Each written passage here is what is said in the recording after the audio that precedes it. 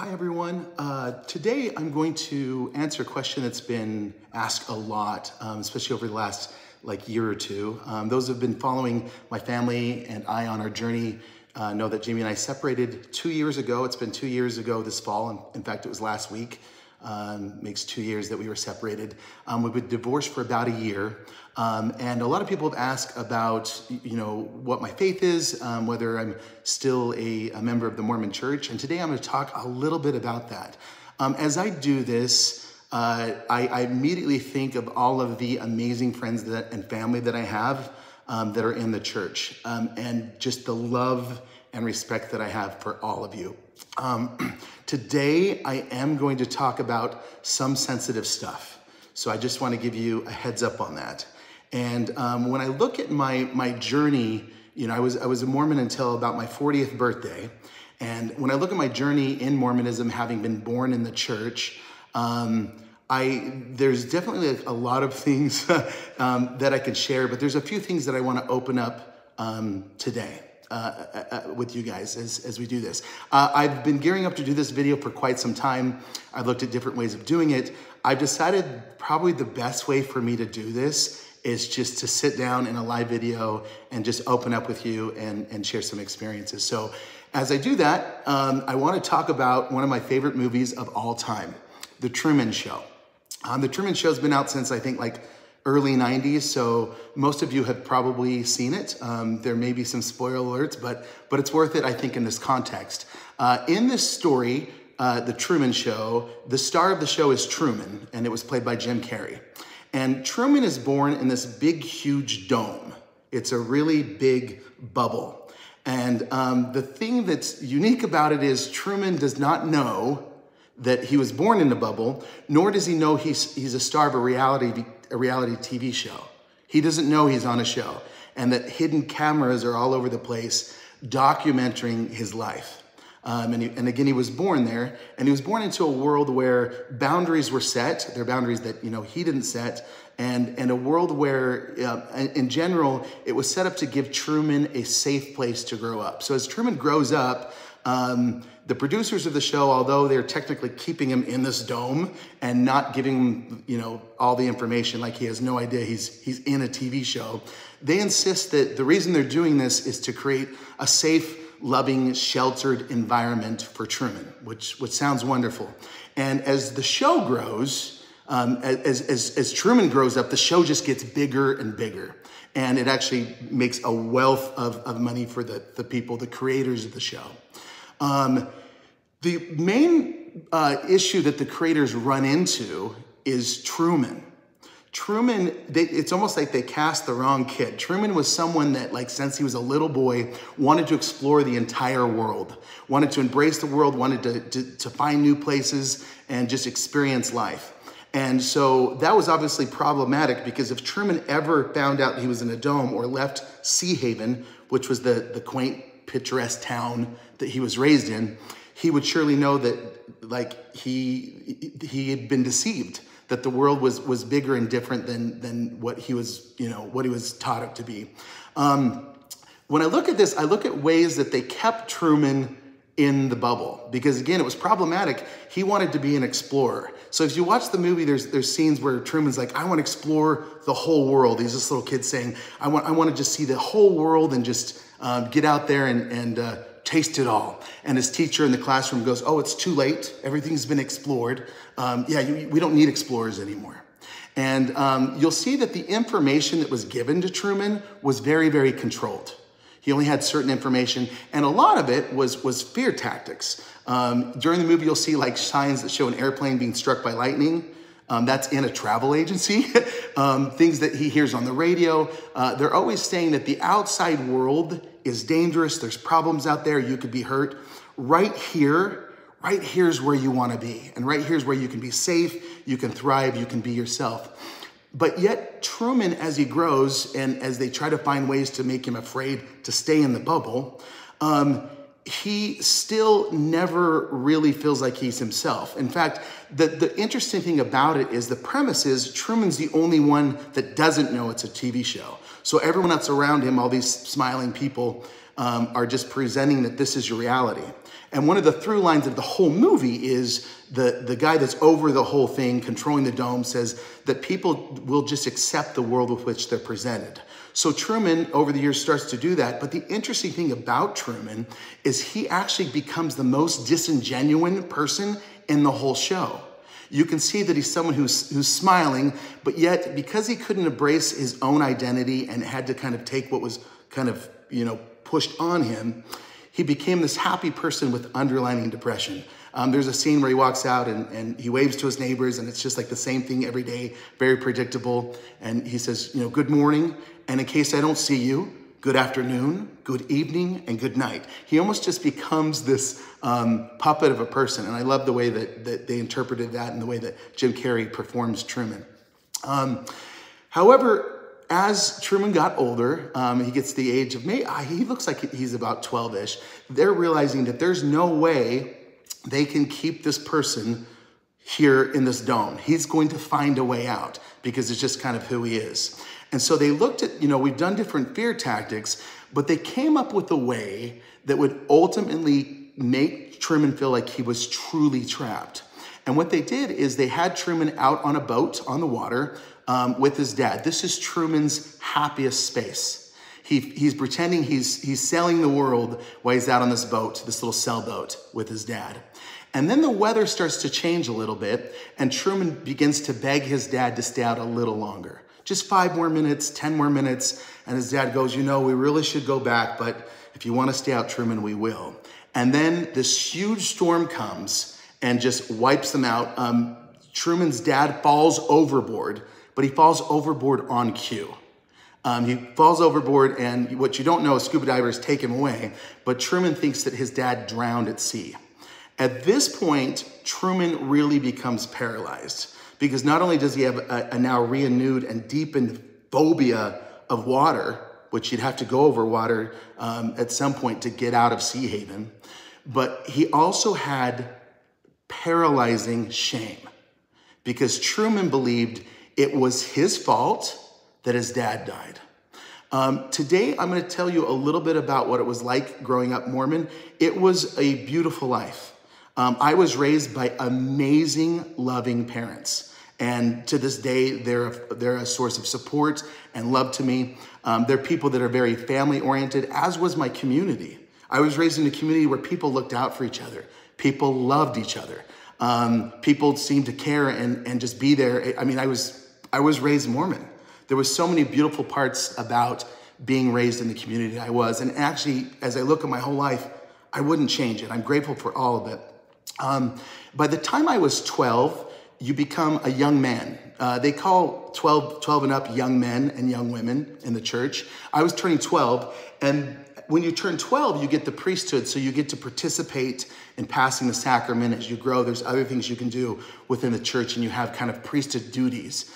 And it's a pretty big milestone. Also, you get to leave primary, and by that point, you're kind of done singing the little songs and stuff like that. You're excited to get out there with the young men, go camping, do all those wonderful, fun things. And I remember I was 12, and the bishop had a special meeting. The bishop's the leader of the congregation, and it was a fireside, which is an additional hour to 2 hours of church that you do in the evening. And I remember this fireside was coming. I usually wasn't too excited about having another hour of church on a Sunday after already spending 3 hours of church that afternoon. However, it was cool because the older boys were going to be there, so it made you feel kind of cool. They had the 16-year-olds there, the priests. That was really cool. And also, as always, they were going to have refreshments for us. They promised brownies. So that was enough. And all my buddies would be there. So I remember going to this meeting and just feeling so excited. I could already smell the refreshments waiting for me. And the bishop got up to teach us about just a lesson. And what he taught us about was sexual sin. So he told us about, fornication, different degrees of petting, and he talked to us about masturbation. And I remember when he talked about it, he explained that, to touch yourself in any way is a sexual sin. And he went on to quote the church's Strength for Youth pamphlet, which taught some pretty key Mormon doctrine. You can repent if you've had sins. In fact, you can take it to God. You can take it to the person you offended. And that process is how you can, feel clean and whole again. However, if you ever committed a sexual sin, the only way that you can be forgiven is to talk to a Mormon bishop. That's nothing you can work out on your own. And when he explained about touching yourself or stimulating yourself in any way, I just remember getting the biggest pit in my stomach. Just the most, I think all the blood drained out of my face. And I thought, oh my gosh, I've done that before. And at the end of the meeting, he kind of wrapped it up and just reiterated, hey, I love you. If you've ever done this though, you do have to talk to me because that's the only way you can be forgiven. And so in that context, I'm sitting there thinking, the only way I can ever be with my family again is I'm going to have to go talk to the bishop, because I had done that before. And I didn't even know what it was, nor did I realize it was such a grievous sin. It was a sin that they said was right up there with the biggest sins. And so I just remember, like, at the point when the meeting ended, I didn't really say anything to my friends. I was no longer excited for the refreshments waiting for me. I just walked out of the room. And I remember just feeling like, oh my gosh, like this is so awful that I did something this bad, and so embarrassing that I have to talk to someone about this, that I've got to go talk to this bishop. And I sat with it, but I realized, what, I believed it. By the time I was 12, I was, raised in it. I believed it was true. My community was Mormon. My friends were Mormon. And within a week, I found myself in a bishop's office. And when I sat down with the bishop, I explained to him, that I'd done that before. And he first said, I'm really proud of you. I'm proud of you that you brought this to me. And I'm going to help you with your repentance process so that you can feel forgiveness and be forgiven of the Lord, of the Savior. We were taught that bishops are common judges in Israel, and that when they sit in these interviews, these worthiness interviews, that they represent Jesus Christ. So it's the same as sitting down with Jesus Christ. And so he said, look, for the next 2 weeks, we're not going to have you take the sacrament. And the reason we're doing that is you really need to feel godly sorrow for the sin. And when you feel that godly sorrow, that's going to help you with your repentance process. And talking a little bit about that Sunday, I was like second row in the congregation, and I was on the end. My family, I had a big family. There was, like, with my parents, there was probably 10 of us there. And I was sitting there, and at this point, I'm supposed to get up and pass the sacrament. I was told also that I couldn't participate in passing the sacrament, which was my duty as a 12-year-old deacon in the church. And before the meeting started, one of my really good friends came up and said, Skylar, hey, we need you to help pass the sacrament. And I was like, you know what? I don't feel very good. I'll make sure I do it next week. And he goes, no, you don't get it. We're shorthanded. We need you. And he grabbed me and lifted me up on my feet to start pulling me up to the sacrament table. And I just quickly said, you know what? I feel like I'm going to throw up. I can't do it, and sat back down. The sacrament was blessed, and then they began to pass it to the congregation. And to my dismay, my very good buddy, my very good friend came up, and he's the one who handed me the tray. And I just remember being so embarrassed as I took the tray and then handed it to my mom. And then it just moved down the line. But I know they saw me. And, based on everything we believed, if you don't take the sacrament, it's for one reason. You're not worthy to take it. This was, if God wanted me to feel sorrow for any deed I'd ever done and feel bad about myself, this certainly worked. I never quite felt that degree of just shame, of just toxic shame. And the very next week, before the sacrament, we got closer to it, I just pretended I had to go to the bathroom and spent most of that meeting just hiding in the bathroom, so I wouldn't have to endure that public situation again. I wish that the shaming part was the worst of my experience. Sadly, it wasn't. In fact, there was things that were much worse. When I met the bishop, he also gave me a book. I have a copy of it, and it's called The Miracle of Forgiveness. This was written by Spencer W. Kimball, who was a prophet, I think for over a decade for the church. And the prophet is the president of the church, prophet, seer, and revelator.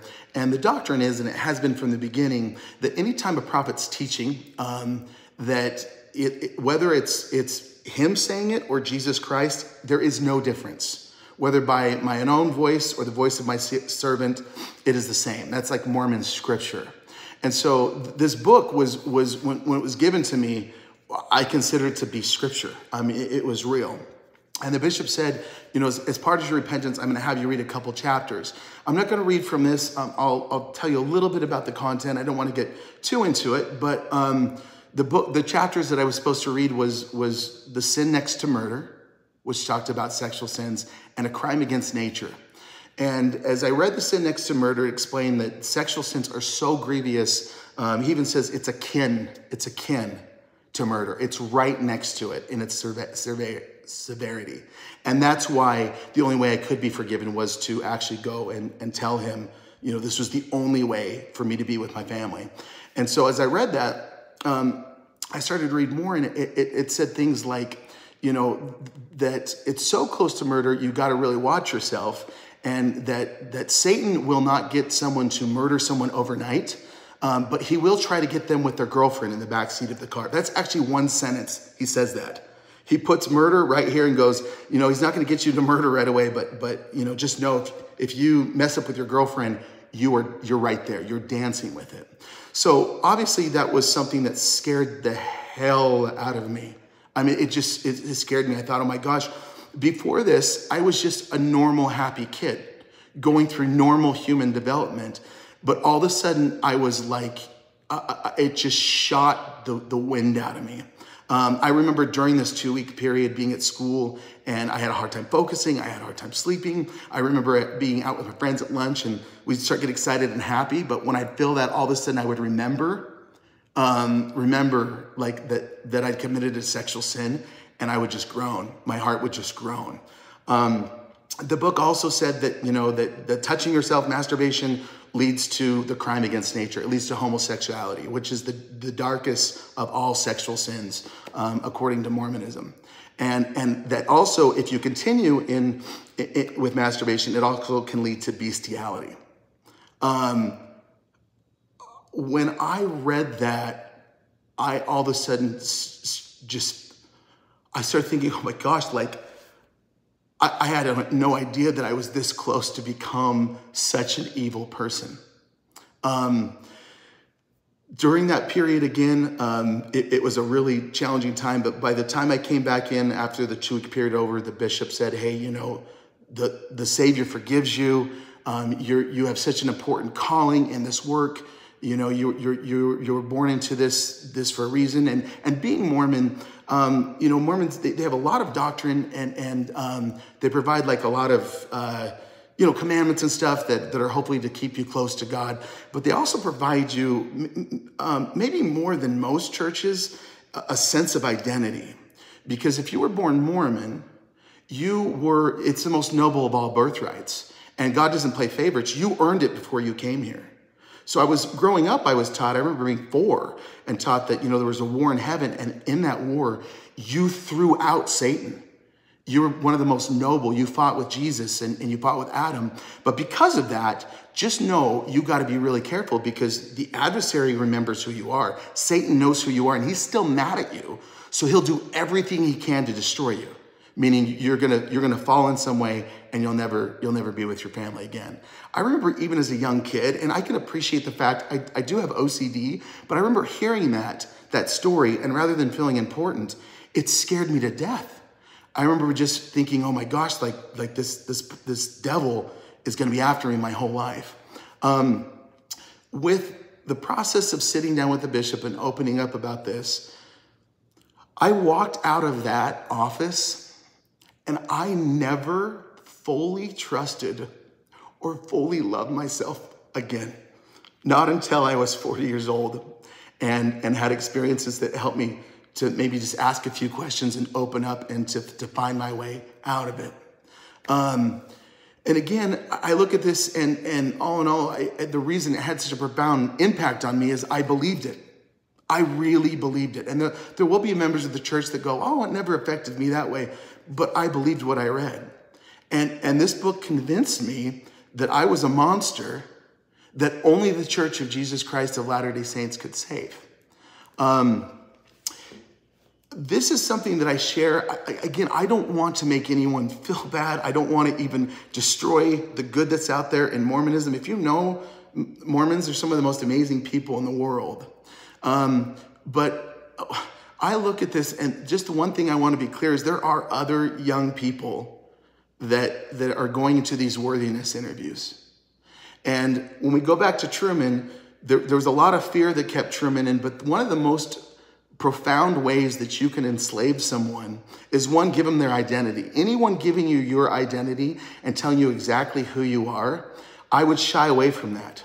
Anyone saying that they have authority, that they have a special connection with the divine, that's a little more special or a little more amped up than yours, but they're going to share with you that, I mean, if I've learned anything, I've learned that God's right here and that worthiness is right here. And love and worthiness and being worthy of God's love is not anything that I have to learn.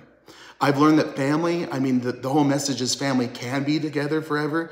Family is forever. I believe the connections we have could never be broken. So as we look at Truman, it was that toxic fear and shame that kept him in. And it's something that I carried, through my whole life. And I look at it, I was 12. I was going through puberty.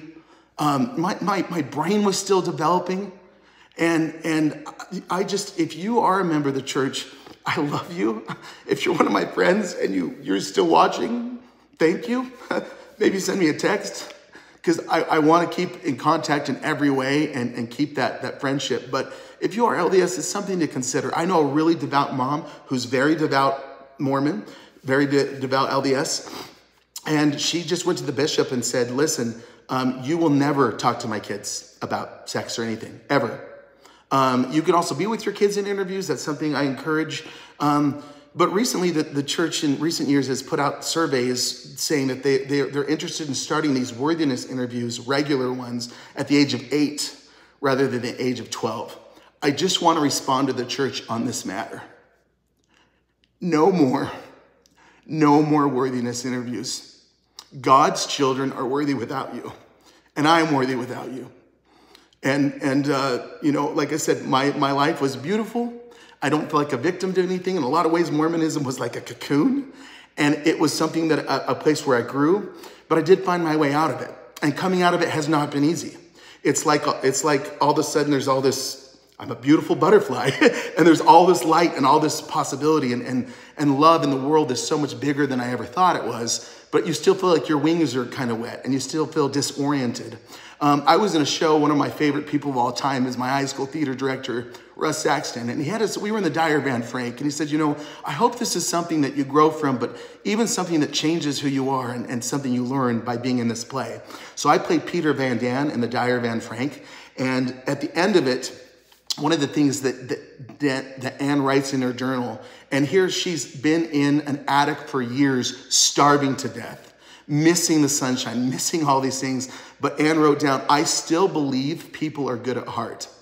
And that's one of the most powerful statements that I've ever heard. But I've found, just like Truman, when he gets out of the bubble, yeah, sure, there was people that may take advantage of you, and sure, there's risks, or you may be manipulated, but that was already happening to him. Finding my way out, I have just a greater love, a profound love for everyone. And this world that I was taught to fear, I believe, and I look at, has so much good in it. And I think that as we focus on the connection that we have, and we all realize without shame, without a doubt, we are loved and we are worthy. So that's my message. And I love you all. And again, to the church, no hard feelings. In case I don't see you, good afternoon, good evening, and good night. We'll see you guys.